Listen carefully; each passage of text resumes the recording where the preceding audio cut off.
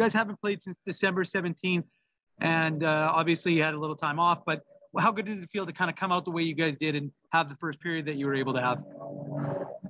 Yeah, of course, it's been a while since we played, but I think we came out great.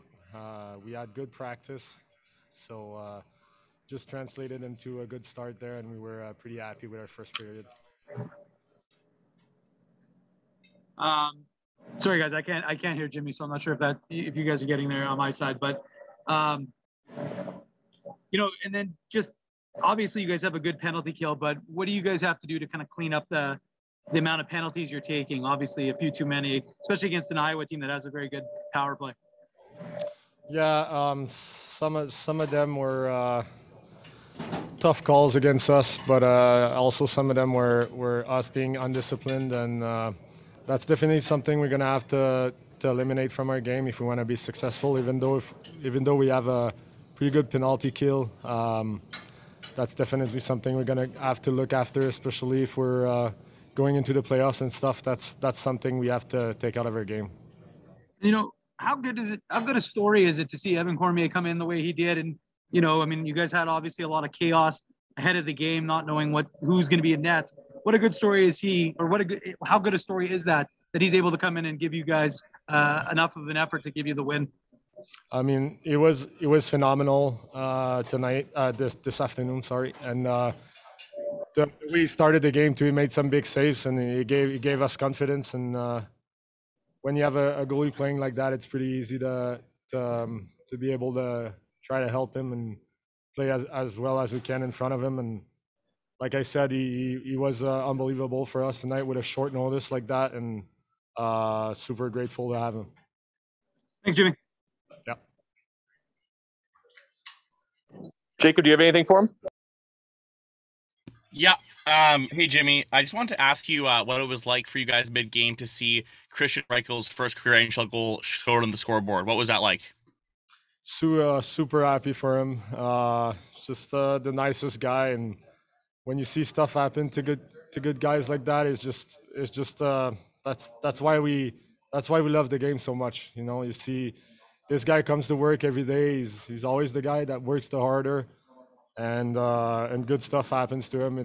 We were just all happy for him for sure. I mean, how unique was that of an experience where there's no fans in the stands, but they show something like that I assume kind of got you guys energized in some degree. Do you usually get information like that filtered at all during the game, or pretty much after the game entirely? I mean, we saw it upstairs, and I think they just put it up there for us, and for us to see. We were all pretty proud for him, and yeah, like I said, it's just something great that's happening to a great guy. So I guess everybody was super happy, and it definitely helped us getting the win for sure. How big, Declan Chisholm got the first goal of the game pretty early on. You guys have been, as a unit, your defense core has been a big part of your team. How impressive have you been with your team's blue line's ability, not just to provide offense, but stay true to the game defensively as well? I didn't hear the beginning. One more time there, Jacob. Sorry, I was going to say that, Declan Chisholm scored the first goal. And obviously the blue line has been producing a lot of offense. I want to ask how impressed you are with your guys' ability to produce offense, but also stay true to your defensive game. Like I said previously, I'm not I'm not surprised at all, because these guys have been playing here such a long time, and it was just a question of time before this all came together, and we're seeing great things. And I guess these guys got so much experience under their belt, even if they're young. So it was, like I said, it was just a question of time before everything came together, and that's the product of these guys working hard and improving every year, and having confidence. One last one for me, Jimmy. You've played a lot with Ville Heinola. I've asked you a lot about him, and something I noticed today and in the past was what Eric has mentioned to work on with regards to killing plays down low and transition. What have you noticed from your D partner's ability to stop the play either with his body or the stick against the opponent?